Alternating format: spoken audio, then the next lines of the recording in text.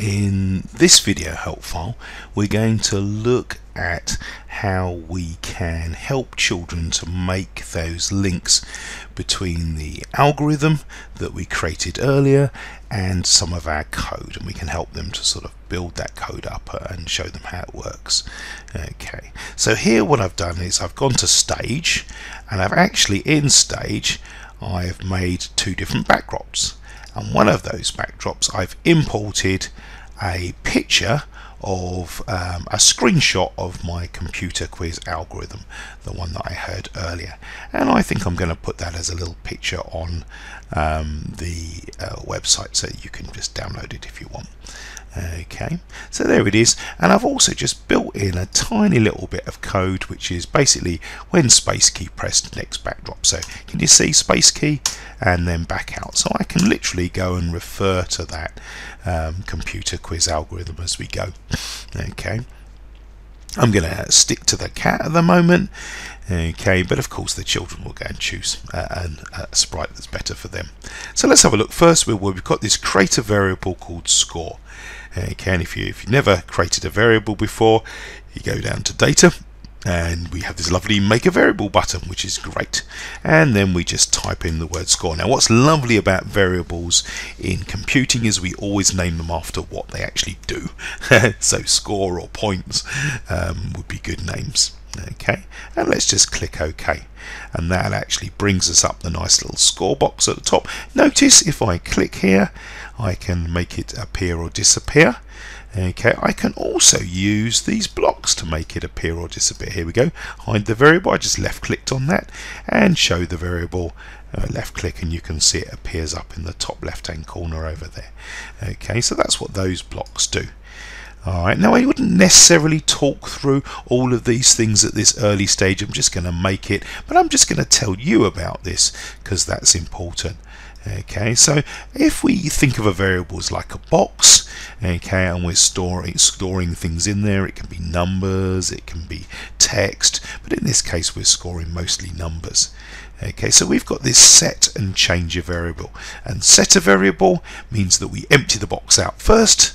Okay, so if I set the score to 0, I empty that box out first, okay, and then it sets it to whatever number I've set in there. Change score just does whatever it says, and it doesn't empty the variable out. So watch the score here. If I click on change score by 1, can you see the score's going up by 1? If I click on it again, it doesn't empty it out, it just adds another 1 in there, makes it 2, and if I change it again, you will see it makes it 3. Okay, change it again, it makes it, or did I click on that, makes it 4, and you can see there. But of course if I set that score to 0, it empties the whole pot out, okay, and puts whatever we've told it in there afterwards. Okay, so those are those, but we're not going to worry about those too much at the moment. Okay, so let's create a score variable called score and use a variable called answer. Okay, so that's this one here. Okay, the answer, and we're going to use that in a little bit. Okay, so we can just pop that over there for a second. Okay, and then we're going to ask the user a question. Okay, but actually before we go there, it's nice to have a little bit of just starting blocks to actually start this program off. So let's go and choose one of these, when green flag, or when a key is pressed, or when the sprite is clicked, to start the program off. Let's maybe let the children have a choice on those sorts of things. Okay, although probably my favorite is the green flag one. Notice that you can zoom in a little bit over here as well. Okay, so children can actually see that, and if you're using an interactive whiteboard or a screen, it's sometimes quite useful to just zoom in so children can see stuff a bit. So here we go, when the green flag is clicked. Okay, and you know, I'm a big one for adding a few extra bits, maybe even welcoming people to our maths quiz. Okay, maths quiz, okay, and those sorts of things. Okay, now we do need to, because we've created this variable called score, it's quite a good thing if we just set the score to 0 right up the top. Okay, we do it nice and earlier, and that just empties all the score out and just sets it back to 0, so we get a nice fresh quiz when we're starting. And then we've got this ask the user a question. Okay, so let's have a little look at that asking the user a question bit. So let's go to sensing and let's have ask the user a question. Okay, maybe even do a question that we did earlier in our algorithm stage. So 3 times 3, that was one I did. Okay, and it's important that children understand that when we run this, it's going to actually put the answer inside this answer block. It's going to transfer it into this little answer variable. And in fact, they can click the little tick here so that they can see what comes up in here. So let's run our little block of code and see what happens.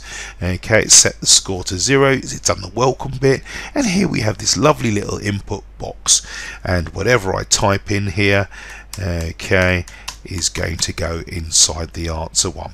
Let's click the tick or press enter on the keyboard, and can you see fish fingers now up the top there? And actually, if we click on the answer block, can you see fish fingers in there as well? I love that bit. That's one of my favorite bits.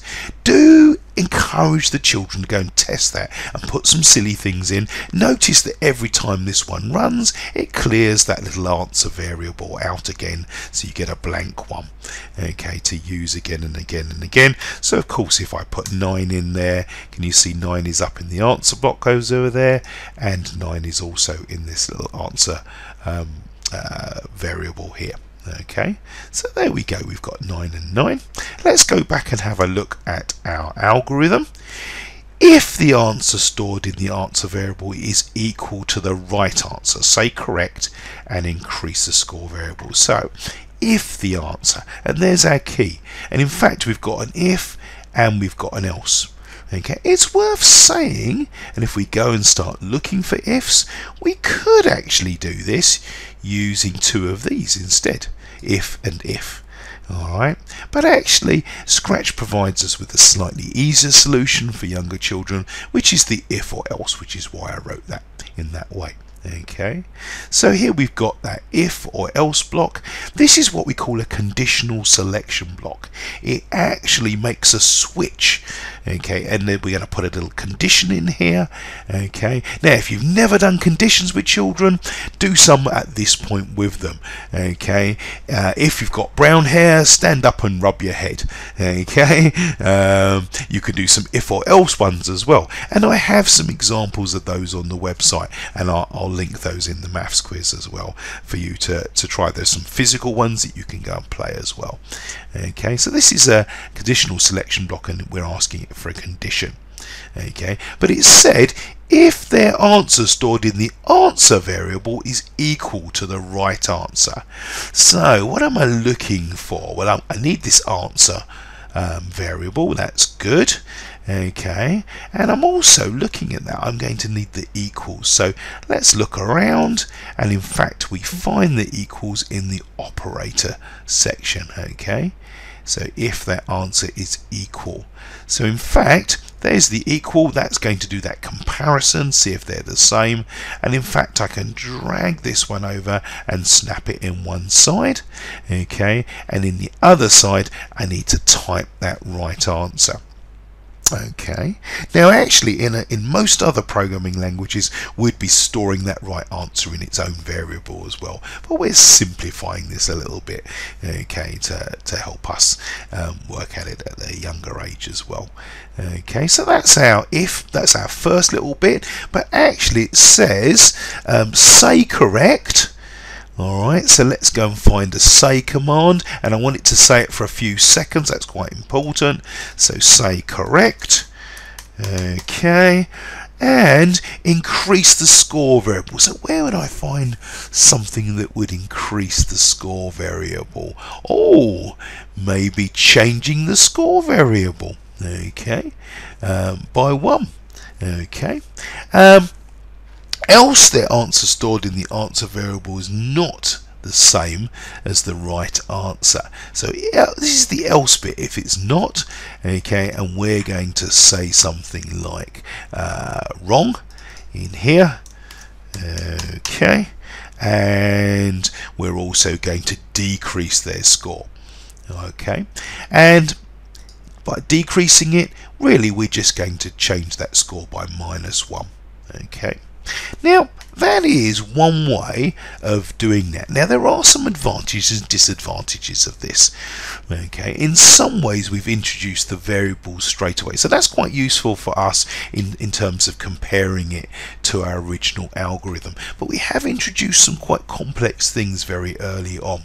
So you may want to just leave the whole score thing, okay, until a bit later, and that's certainly what I've done in a lot of my earlier programming things, and just concentrated on this conditional selection block and on this input of getting something and doing that comparing as well. Okay, we might decide to actually build a question like this, and even give the children some chance to actually build some other questions on top of here before we get anywhere onto the variable as well. Quite a nice way is to actually ask them to show them this. Alright, so here we go. I'm right clicking on the ask block and I'm duplicating this. This allows me to have a total copy of this and pop it on there. Do you know what I tend to do? I tend to accidentally put it there and ask the children, when will you get that second question?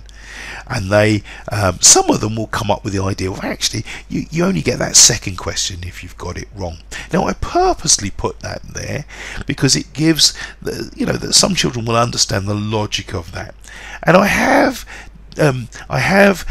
gone round and talked to children who've had a piece of programming like this, and I thought it was a bug because often children drag things and put them in the wrong places, but it's turned out to be that actually they just wanted to put that in there, so you've got a second chance to answer the question, which I think is which is good and very logical as well. Okay, so we might give children a chance to duplicate these things, okay, and add their own questions in here. Alright, and maybe add some more things. Don't forget to change those answers as well, okay, etc, etc. And then of course once they've got a whole string of questions, we might then go back to this. Alright, maybe we'll reintroduce this quiz algorithm and look at where the quiz algorithm, the score parts, are as part of that. And I think that's probably a better structured way, but we're still actually building that algorithm in there. Okay, but ultimately it's up to you how you build that and how you think it through with the children. Okay.